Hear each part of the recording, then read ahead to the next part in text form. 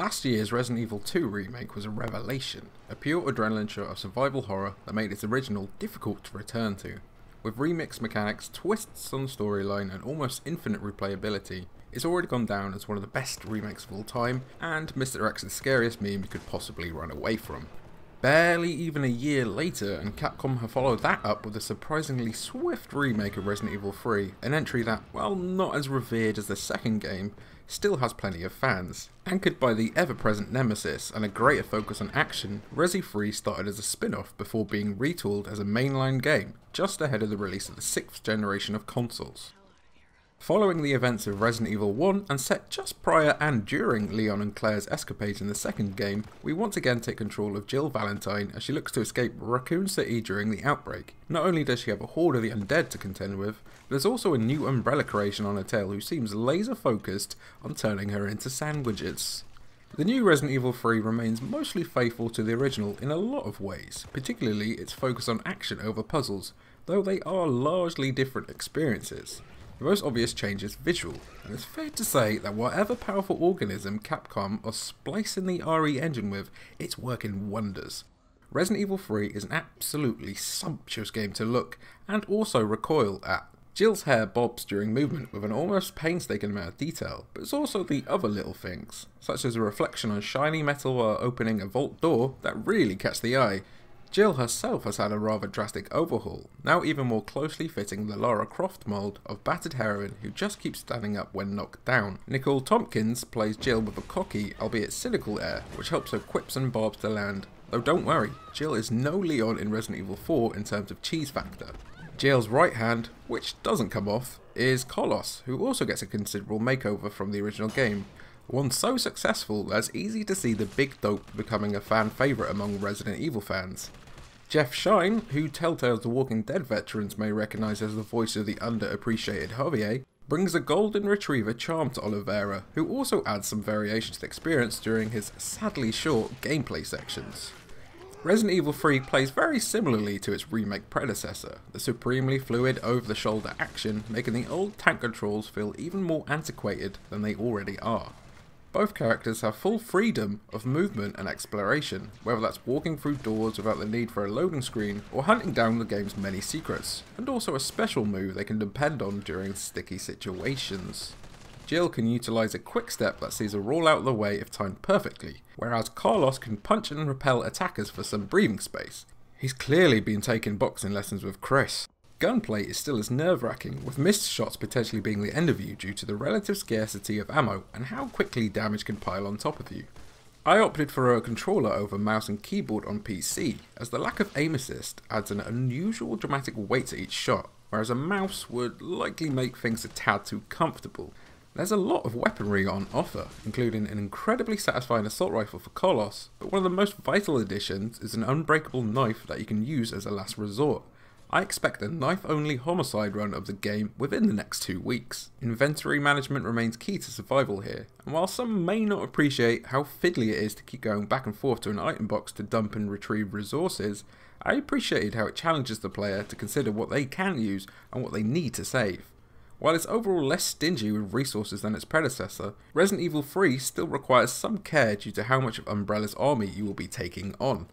The zombies make an obvious return, remake veterans no doubt aware of how they absolutely refuse to stay down. Each zombie counter is intense, you weighing up dumping your ammo into them or just scarpering to deal with them later while you're better equipped. While still unnerving, it must be said that the majority of zombie models are reused from the previous remake, and there doesn't seem to be a lot of variation in them here. Still, zombies crashing through windows and doors never fail to make me grip my controller for dear life.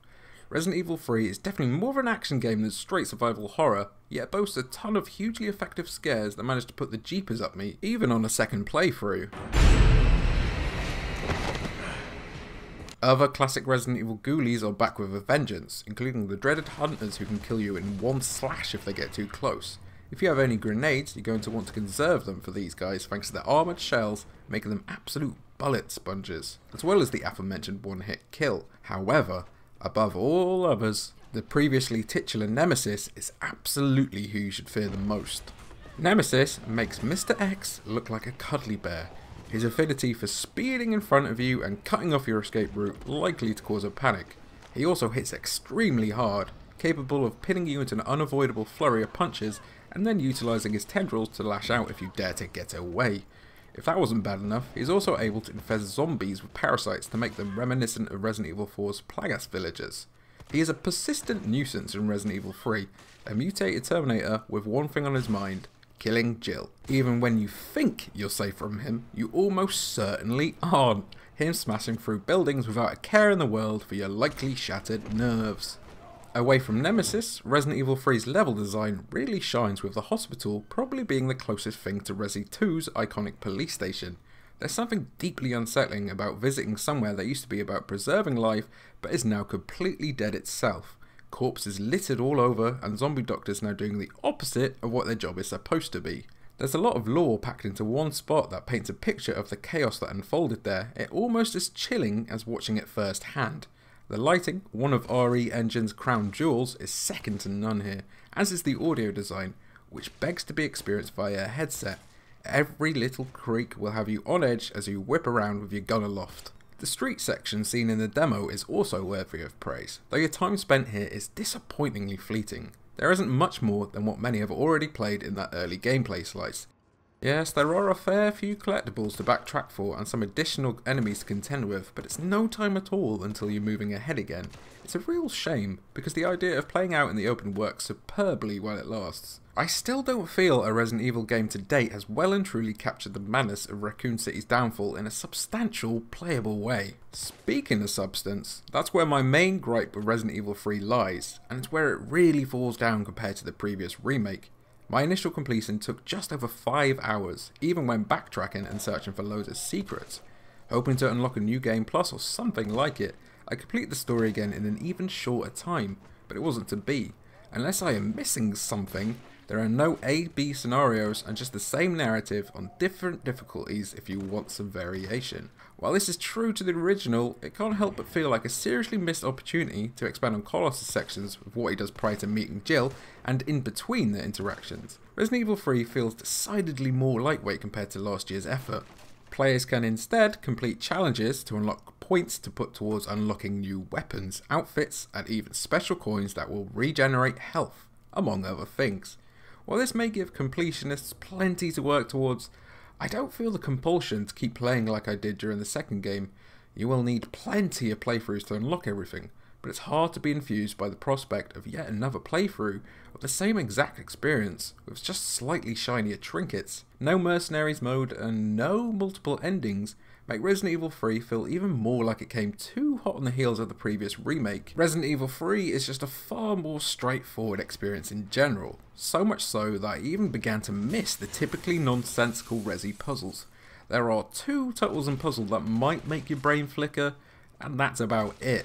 As someone who dreads puzzles in all forms, it's odd that their exclusion here could feel like such a loss.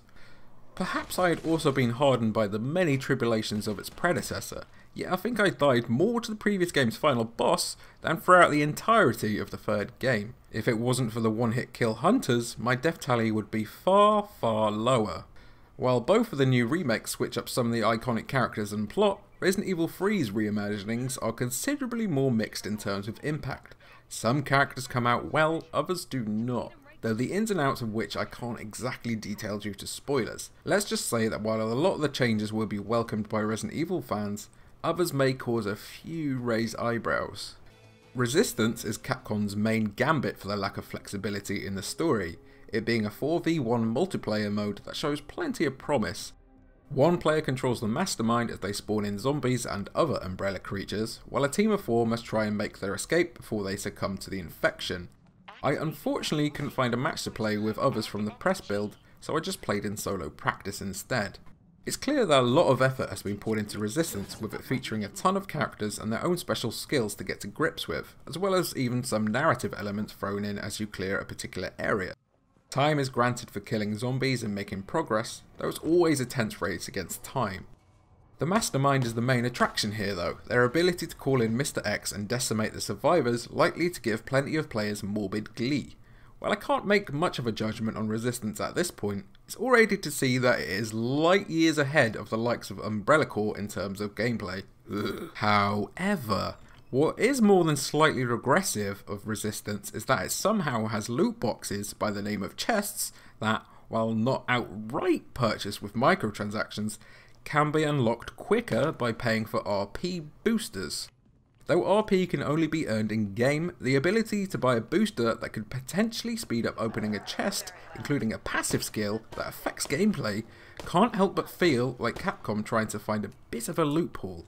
Rainbow Six Siege has a very similar model for its alpha packs, yet nothing you get from those can alter gameplay. The prices for these boosters aren't available during the review build, so I guess we'll just have to wait and see on those.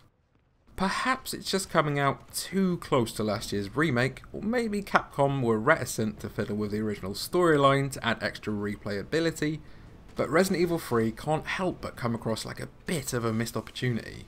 Make no mistake, this is still a brilliant, often captivating action horror game with simply unmatched presentation and some wonderful characters, though anybody hoping for the same value for money and depth as Resident Evil 2 may be left slightly disappointed. 8 out of 10.